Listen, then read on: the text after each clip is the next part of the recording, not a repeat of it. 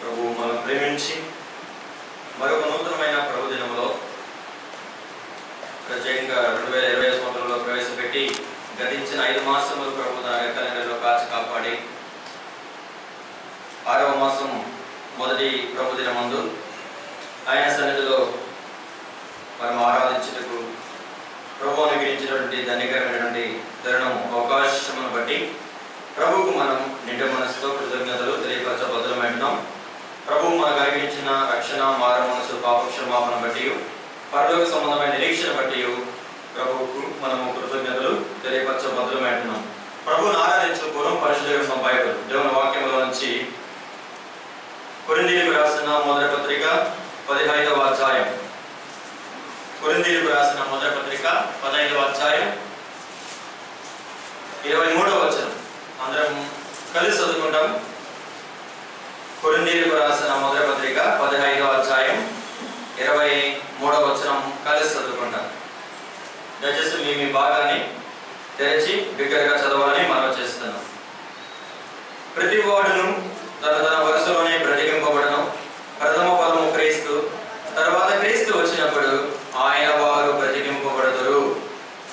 దయచేసి బైబిల్ చదవాలన్నప్పుడు కొంచెం బిగ్గరగా గట్టిగా చదవడానికి ప్రయత్నం చేయండి. ప్రార్థన చేసుకుంటాం. మా ప్రేమగల పరలోకపు తండ్రి, యేసుక్రీస్తు మా రక్షకుని నామమున స్తోత్రములు. మనం ప్రేమించి వారి నూతన ప్రభుదినంలో ప్రవేశపెట్టి ఉదయకాల గడియల్లోని పరిశుద్ధ ఆలయంలో నీ పేరు పెట్టబడినటువంటి ప్రజలుగా మీ సన్నిధిలో మేము ఆరాధించిన తరుణం బట్టి వందనాలు. దేవ మరి ఉదయకాలం చేరగల వారి బట్టి మీకు స్తోత్రములు. దేవ మరి కనికరించండి, దయ చూపించండి. ఇంతవరకు పాటల ద్వారా మీ నామాన్ని కీర్తించడానికి సహాయం పొందుకున్నాను. ఈ సమయంలో లేఖనాల ద్వారా మీరు మాతో మాట్లాడండి. ప్రభావ నిజమైన యథార్థవంతమైన హృదయపూర్వకమైన ఆరాధన కొరకే మా ప్రాణాత్మ దేహాన్ని సిద్ధం చేసి దేవా నీ వాక్యం యొక్క గురుకొరకు దేవ మీరు మాకు దయచేస్తున్నామని ప్రార్థన చేస్తున్నాం. నీ దాసుడు నిష్ప్రయోజకుడు మీరు ఎరుగురు కనుక గొంతును తాకుము, తొందరపాటు తప్పించుము. ప్రభా నీ ప్రజలకు అర్థవంతమైన రీతిలో మీరే బోధిస్తున్నామని మీరే మా మంచి బోధకుడు అందుకే స్తోత్రములు చెల్లిస్తూ యేసుక్రీస్తు ప్రభు నామమున గురించి ప్రార్థించి వేడుకుంటున్నాం తండ్రి, ఆమేన్.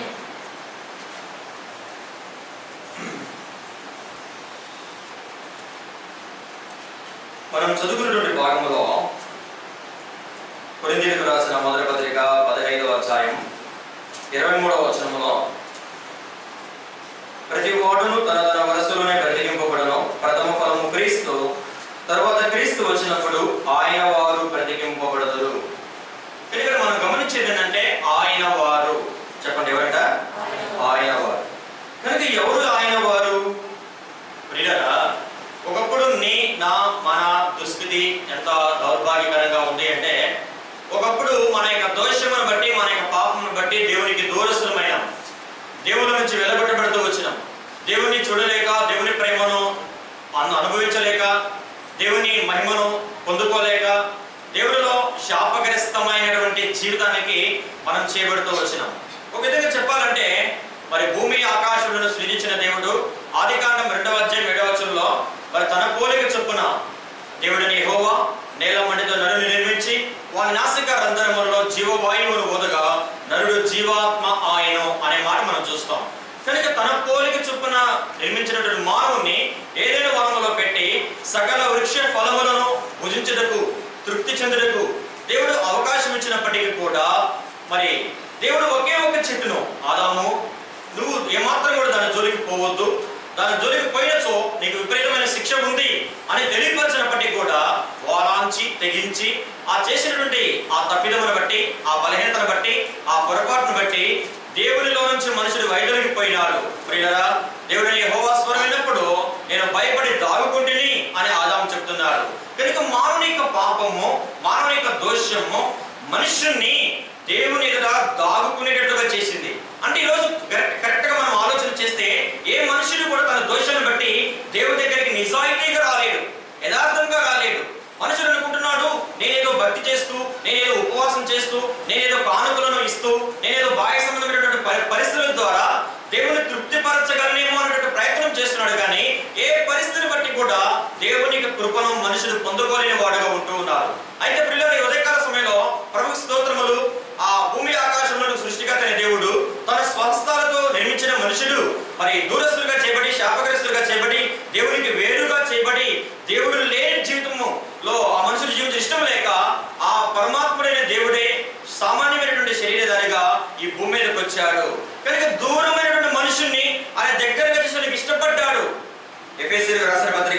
దయచేసి గమనించండి. అపోస్తలుడైన పౌలు ఎఫెసీయులకు రాసిన పత్రిక 2వ అధ్యాయం, ఎఫెసీయులకు రాసిన పత్రిక 2వ అధ్యాయం దయచేసి గమనించండి. 12వ వచనం. ఎఫెసీయులకు రాసిన పత్రిక 2వ అధ్యాయం 12వ వచనం. ఆ కాలమందు ఇశ్రాయేలుతో సహపౌరులు కాక పరదేశులను, వాగ్దాన నిబంధనలు లేని ప్రజలను, నిరీక్షణ లేని వారును, లోకమందు దేవుడు లేని వారునై ఉండి క్రీస్తుకు దూరస్తులైందని మీరు జ్ఞాపకం చేసుకోండి. పిల్లలు గమనించండి. దేవుడు లేని వారై ఉండి, వినండి ఏమంట, దేవుడు లేని వారై ఉండి అంటే భూ సంబంధంగా ఈరోజు మనుషునికి ఒక గుర్తింపు ఏంటి? మాది పలానా ఊరు, మేము పలానా వాని అబ్బాయిని, పలానా ఇంటికి సంబంధించిన వ్యక్తిని, మాది పలానా చోట ఇల్లు ఉంది. ఒక గుర్తింపు, ఒక ఐడెంటిటీ అనేది మనుషుల జీవితంలో ఉంటుంది. అయితే కొంతమంది ఉన్నారు, వారి కేర్ ఆఫ్ ఇండియా ప్లాట్ఫామ్స్ కేవలం రోడ్డు మీద వారి యొక్క జీవితాన్ని ఎలబుచ్చుకుంటున్నారు. రైల్వే స్టేషన్లో, బస్ స్టాండ్లలో, రోడ్ల మీద ఎంతో మంది దిక్కులేని వారు ఉన్నారు. వారికంటూ ఒక ఆధారం ఏమీ లేదు. ప్రియుల వారి యొక్క జీవితం ఎంత నిస్సహాయకరంగా ఈ భూమి మీద ఉందో, ఈనాడు ఆధ్యాత్మికమైన జీవితంలో కూడా ప్రతి మనుషుని యొక్క జీవితం ఎలా ఉందంటే దేవుడు లేని జీవితం, దేవుడి నుంచి వైదొలిగిపోయిన జీవితం. కనుకనే ఈరోజు మనుషుడు దేవుణ్ణి వెతికేటువంటి విషయంలో ప్రయాసపడుతున్నాడు తప్ప తన జీవితంలో నిస్సహాయకుడిగా చేయబడుతున్నాడు, నిరాయుధుడిగా చేయబడుతున్నాడు. కనుక మనుషుని యొక్క నిస్సహాయతను చూచి పరమాత్ముడైన దేవుడే మనుషుని వెతుక్కుంటే ఈ భూమి మీదకి వచ్చాడు. ఆయనే యేసుక్రీస్తు ప్రభువారు. ప్రియులారా, ఈరోజు లోకం చేసిన పని ఏంటంటే దేవుణ్ణి వెతకడానికి ఎక్కడెక్కడికో పోతున్నారు. అయితే ఈరోజు యేసుక్రీస్తు ఏంటంటే పాప సంబంధమైన మనుషుని వెతకడానికి ఆయన ఈ భూమి మీదకి వచ్చాడు.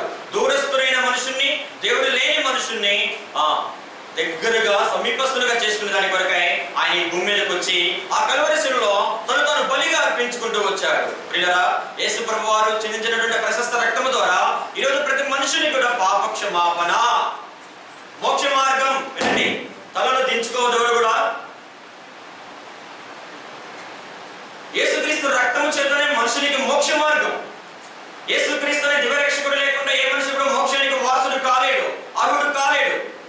కనుక ప్రియులారా, ఈరోజు యేసుక్రీస్తు నందు విశ్వాసం ఉంచడం ద్వారా మనుషులు కలిగిన ఆధిక్యతలు ఏంటి? దూరస్తులైన మనుషుడు, దేవుడు లేని మనుషునికి ఈరోజు ఆయనలో కలిగిన భాగ్యం ఏంటి? యోహాను సువార్త దయచేసి గమనించండి. యోహాను సువార్త 1వ అధ్యాయం, యోహాను సువార్త 1వ అధ్యాయం 12వ వచనం. యోహాను సువార్త 1వ అధ్యాయం 12వ వచనం. తను ఎందరు అంగీకరించిరో వారికందరికి, అనగా తన నామమునందు విశ్వాసం ఉంచిన వారికి దేవుని పిల్లలకుటకు ఆయన అధికారం అనుగ్రహించెను. మొదటిగా గమనించండి, దేవుని పిల్లలు. గట్టిగా చెప్పండి, ఎవరంట? దేవుని పిల్లలు. ఒకప్పుడు దేవుడు లేని వారు, ఒకప్పుడు దూరస్తులు, ఒకప్పుడు శాపగ్రస్తమైన జీవితానికి బానిసలుగా చెప్పినటువంటి వారు. అటువంటి వారిని ఈరోజు దేవుడు ఎలాంటి పొజిషన్లోనికి, ఎలాంటి స్థానంలోకి తీసుకొచ్చాడంటే దేవుని పిల్లలు. ఈరోజు ఆయన సన్నిధానంలో చేరి నా తండ్రి, పరలోకమందున నా తండ్రి అని మనం ప్రార్థన చేసుకునేటువంటి స్థానంలోకి ఆయన మనం తీసుకొని వచ్చాడు. మొదటిగా దేవుని పిల్లలు. రెండోదిగా కీర్తన 127. దయచేసి గమనించండి, దయచేసి త్వరగా. కీర్తనలు 127 2వ వచనం. కీర్తనలు 127 2వ వచనం.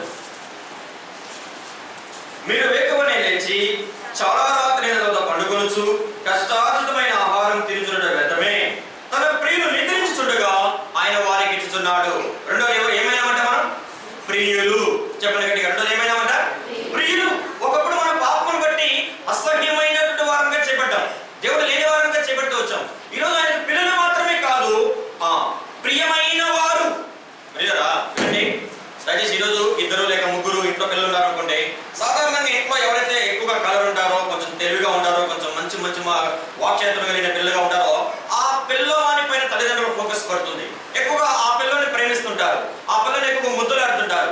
ఆ పిల్లవానికి ఎక్కువగా కొంచెం ప్రాధాన్యత ఎక్కువ ఇస్తూ ప్రత్యేకమైనటువంటి గిఫ్ట్స్ ఇస్తుంటారు అనమాట. ఈరోజు అలసిన వానికి ఓడించే మాటలు భక్సింగ్ గారు ఏమంటారంటే, ఇంట్లో పిల్లలు పుట్టినప్పుడు కొడుకులు కూతురు పుట్టారనుకోండి, కూతురునేమో చిన్న చూపు చూస్తారంట, కొడుకులనేమో నందనం ఎక్కిస్తుంటారంట. కొడుకులు ప్రత్యేకంగా చూస్తారు. సాధారణంగా కొడుకు బర్త్డే అయితేనేమో 200 మందికి భోజనం ఏర్పాటు చేస్తారు. కూతురు బర్త్డే అయితే సేవకులు పిలిపించో 10 మందికి చాక్లెట్లు పంచిపెడుతుంటారు అనమాట. అంటే మన యొక్క మైండ్, మన మనస్తత్వం. అంటే ప్రేమించిన బిడ్డ విషయంలో ఈనాడు తల్లిదండ్రులు ఎలాంటి ప్రత్యేకత చూపిస్తున్నారో, ప్రియుల ఈరోజు యేసుక్రీస్తు విశ్వాసం ఉంచి ఆయన రక్తం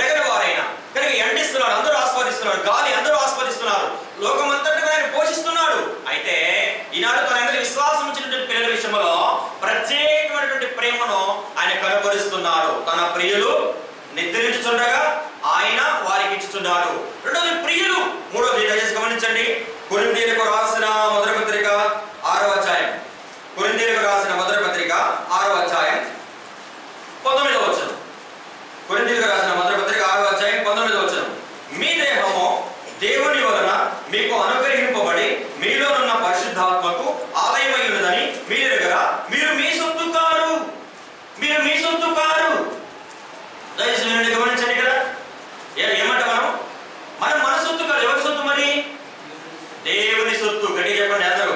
ఎవరి సొత్తు? మనం దేవుని సొత్తు. ఒకప్పుడు సాతాను సొత్తుగా ఉన్నాం. సాతాను చేత ఊగిసలాడబడ్డాం.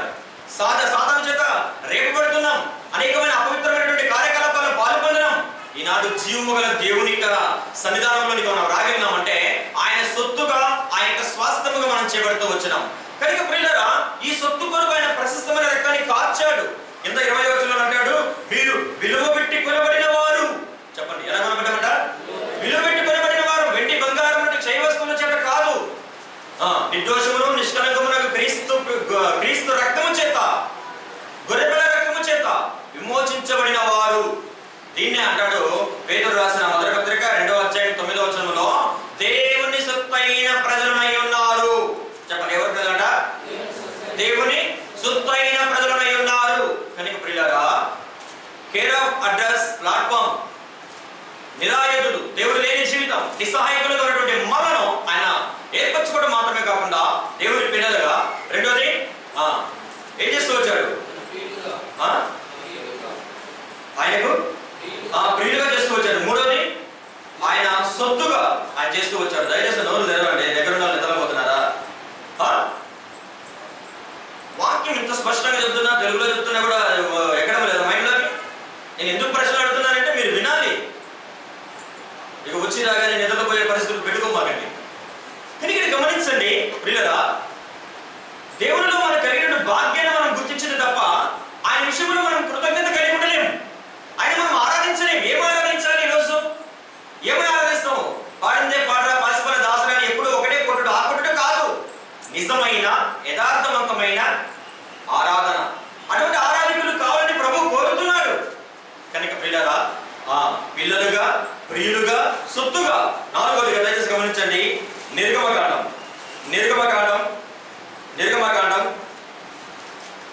19వ అధ్యాయం 5వ వచనం.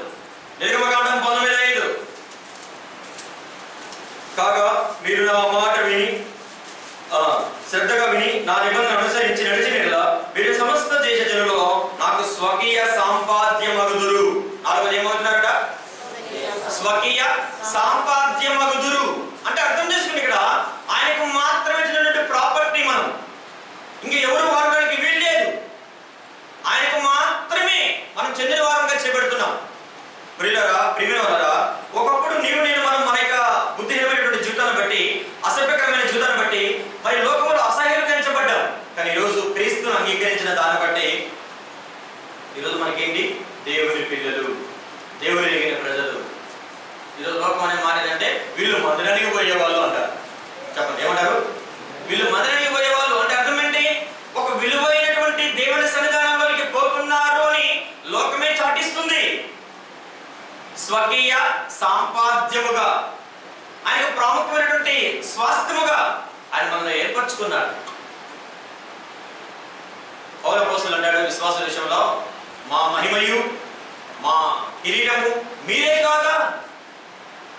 కనుక ఈరోజు పౌలు అపోస్తలుల యొక్క సేవా జీవితంలో ఆయన పొందినటువంటి భాగ్యం ఏంటంటే దేవుని ప్రజల యొక్క సిద్ధపాటే. నాకు మీరే, నాకు మహిమ, కీర్తి, ఘనత, కిరీటం. ఒక దినమున దేవుని నాకు కిరీటం రావాలంటే దానికి మీరే మూలం. ప్రియులారా, అటువంటి అనుభవానికి దేవుడు తన ప్రజలను స్వీకరించాడు. కనుక మొదటిగా చెప్పండి, దేవుని పిల్లలు. రెండవదిగా ప్రియులైన జనాంగం. మూడవదిగా సొత్తైన ప్రజలు. నాలుగవదిగా స్వకీయ సాంపాద్యం. ఈ నాలుగంతల అనుభవం ఆయన మనం చేసుకుంటూ వచ్చాడు. ప్రియులారా, ఈ నాలుగంతల అనుభవం మనకి ఇచ్చేదానికి కొరకై ఆ ప్రేమగల దేవుడు శరీరాన్ని ధరించి ఆ కలువరి శిలువలో నీ కోసం నా కోసం మనందరి దోషమును భరించి ఆయన కొట్టబడ్డాడు, వేధించబడ్డాడు, బాధించబడుతూ వచ్చాడు, పొడవబడుతూ వచ్చాడు. ఈ భూమి మీద ఏ మనుషులు పొందజాలటువంటి విపరీతమైనటువంటి వేదన ఆయన మన కోసం భరిస్తూ వచ్చాడు. అది ఎరిగిన వారమై హృదయపూర్వకంగా కొన్ని మాటలతో మన ప్రభువును మనం ఆరాధన చేద్దాం. ప్రభు మనకు సహాయం చేయను గాక.